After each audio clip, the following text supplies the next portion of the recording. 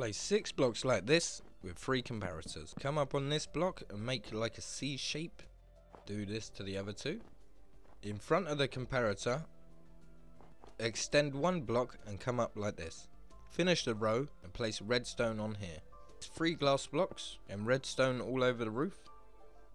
3 dispensers facing down. Leave a 1 block gap and dig a trench like this. Place 2 chests, 2 hoppers, 2 water sources here, and put iron bars on top of the hoppers. This is where your bees would go. Don't put yours in yet. From this line, surround the front in glass.